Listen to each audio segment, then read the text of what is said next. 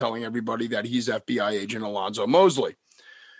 And then Yaphet Kotto shows up later trying to catch Robert De Niro and tells people that he's Alonzo Mosley, and they're like, "You're Alonzo Mosley," and it's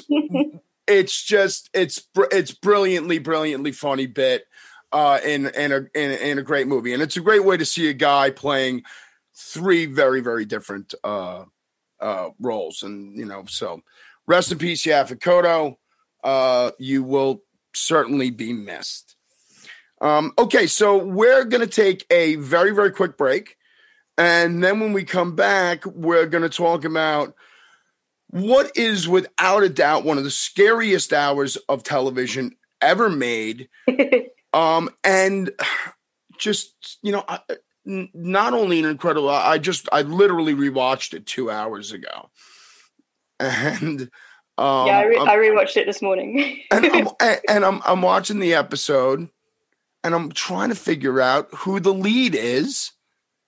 And then I realized, oh my God, it's Carey Mulligan. Yeah.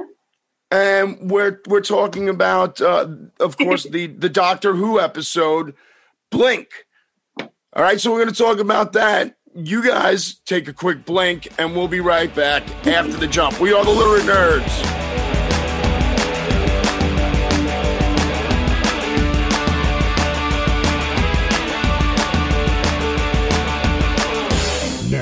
Welcome back to the Literate Nerds. I'm Pat Kennedy. I am joined today by comic book writer and illustrator Rachael Smith, and we're going to talk about.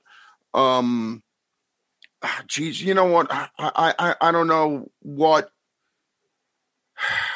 It was from 2007. It's the season from 2007 because it's like there's series numbers and there's season numbers and.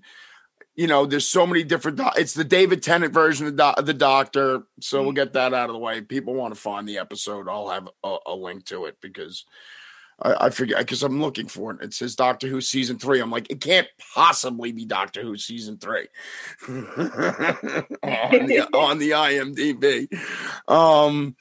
But no, we're talking about the Doctor Who episode Blink.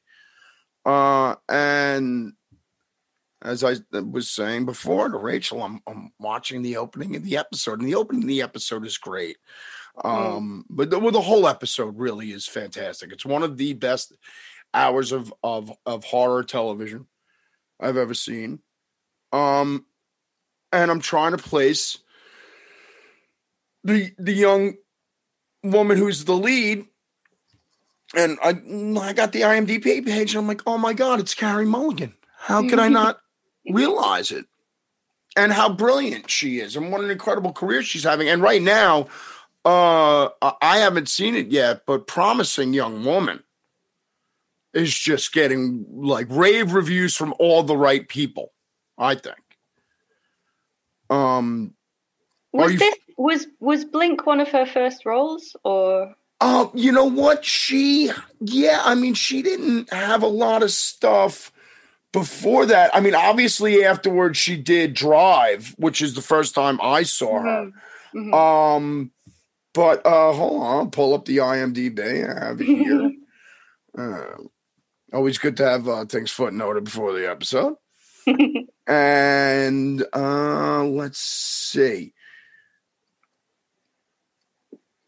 Yeah, well, you know what? No, she only had a couple of. She had about 6 or 7 credits beforehand. Okay. She did a mini series version of Bleak House. Okay. She did Marple, which I would guess was a Ms. Marple TV series. I'm guessing. The Amazing Mrs. Pritchard. Waking the Dead, Trial and Retribution, and then Northanger Abbey, which was a TV movie, and then the Doctor Who episode. But she's brilliant, and so the episode starts off. We'll just give the opening bit, and then we'll just go talk about it. And yes, spoilers, folks. So if you want to watch the episode before we go into it, we'll take a break here. Do. Hey, we're back. So she gets up to this mansion, and she appears to be an urban explorer, and she begins photographing, and she notices something written underneath the wallpaper, and it's the words, "Beware the weeping angels." Mm. And then she peels more of it off, and it's like this message, and as she keeps going, the message keeps saying duck. It keeps telling her to duck. And then finally, it says, love the doctor, 1969. And when she finally does duck, a rock comes flying and nearly hits her in the head. Yeah. And so please, sorry, I didn't mean to interrupt. Go ahead. So the idea being that the doctor wrote this on the wall, and then someone moved into the house and wallpapered over this. And I suppose the doctor just hoped that the wallpaper would drop off in a way that she could see some of the writing, like in years and years. I guess they're like rolling dice. Yeah. I mean, there is definitely, you got to have a willing suspension of disbelief. I mean, Doctor Who is not so much science fiction as it is science fantasy. Is this the episode? Is the first time he says time is kind of a wobbly, wobbly, timey-wimey. I'm not sure if that's the first time he says it, but yeah, that's sort of how. Because the whole episode is a bit of a paradox, if that's the right word. Yeah, certainly. There are things that shouldn't happen unless this happens, but the thing that happens shouldn't happen if the other thing didn't happen, and it's this sort of circuitous. It all just couldn't have happened very easily. It's certainly not. Well, it's as I was watching the episode when right after she finds this message, there's she goes to her friend's place, and her name is Sally Sparrow, is the character's name, played by Carey Mulligan. She goes to her friend's place and grabs her friend, and they go back to the house, and they're in the house looking around. And there's some weirdness going on, and somebody starts ringing the doorbell, and it's a guy shows up with an envelope that he was told to bring to this house at this exact time. And I'm like, oh, the doctor's using the old Doc Brown from Back to the Future technique. That's how Doc Brown gets in touch with Marty in Back to the Future. And I had forgotten about that. But as it turns out, the really interesting thing in this episode are the monsters. And of course, Doctor Who. For folks that aren't familiar with Doctor Who and don't want to check this out, this is a great gateway, I think, into Doctor Who, and it's a self-contained episode. You can watch it without any knowledge of the mythology of the show and enjoy it, really. But the Weeping Angels, wow, huh? What great, brilliant. So please, I'm sorry, I keep cutting you off. I apologize. Oh no. Well, they're like, they always make me think of the boos in Mario, the ghosts. Yeah. You have to look at them to stop them from coming to you and killing you. It's like that, but like super duper 100% scarier. It's kind of like a take on the Will-O-the-Wisp. Yes, yeah. Yeah, if you look at them, the closer they get, they're these creatures, when they're observed, they turn to stone. They're quantum locked. They've developed this defense so that when you see them, if they're seen by anything, they're turned to stone and you can't kill stone. But then once they're unobserved, they can move in an instant. And what they do, they have this weird way of killing people off. They take people and chuck them into the past and then absorb the energy of the life that they would have lived. So which is explained very, very quickly, almost as if to be like, okay, yeah, but we know this doesn't make sense, but let's get on with the actual story. But let's get on with it, just so we can have. Yeah, I agree. Let's get on with the story. I will buy this. I don't need you to say more mumbo jumbo to me. And the thing is that it's like with.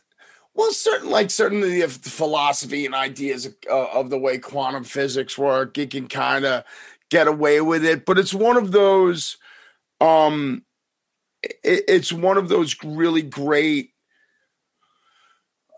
new monsters, like a new, for the want of a better term, like a new age monster, that doesn't come out of the past or folklore, somebody referred to Frankenstein recently on Twitter as the first Halloween monster, because he's like the first monster that doesn't come from like a folklore background, and there's this is definitely one of those, kind of like I don't know if you ever watched the X-Files, but the character Toombs on the X-Files. Mm-hmm. Ever seen that episode? I think so. I've seen a weird smattering of X-Files. He's the guy that that hibernates for 30 years and then comes out and eats 5 people's livers and then goes back and hibernates for another 30 years. I do remember that. Yeah, yeah. So it's like one of these monsters that just is created almost out of whole cloth as opposed to coming out of our our fantasies. But anyway, so Carey Mulligan, her friend disappears, and the note is from her friend who's been sent back to 1920, and so she's trying to figure out what's going on. So she goes and contacts her friend's brother, who originally in the episode she had first met when he was buck naked, and evidently he's evidently he has nothing. He's embarrassed about something, but evidently he doesn't have anything to be embarrassed about, because she seems quite enamored by it.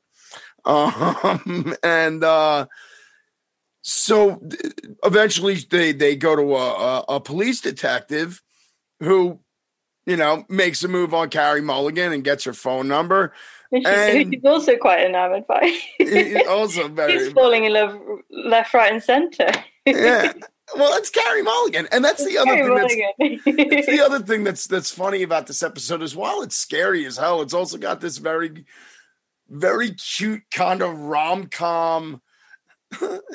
It's like the Weeping Angels kill people with meet cutes. I was gonna say, like, there is. I mean, this is kind of you could say this about a lot of Doctor Who, but it's got this kind of a very warm, sort of gentle humor that is sometimes a little bit naughty, like the guy coming out of his bedroom naked. Not that you see anything, but it's implied that she can see everything. But yeah, it's the sort of warm humor interspersed with this really quite frightening villain, and I think that's what catches you off guard, because it puts you into this sort of rom-com, like, oh, this is very wholesome and nice, and then suddenly it's very, very scary. And I think that's how it does what it does, and that's the whole hiding behind the sofa thing that it does so well. It coaxes you into the sofa, into the nice cozy sofa, and then suddenly you want to be behind it, and you never know when that's going to be. Yeah, it's very, like you said, the charm of it. It's always had, and early incarnations obviously didn't have the greatest, special effects and stuff. And they wanted a younger audience to be able to watch it. But still, a lot of the concepts and a lot of the monsters are, really like nihilistic. I mean, almost there's never like a villain on Doctor Who that's going halfway. They're always out to like destroy all of humanity, if not all of the universe. Yeah, they're never half-assed about anything, are they? They want everything.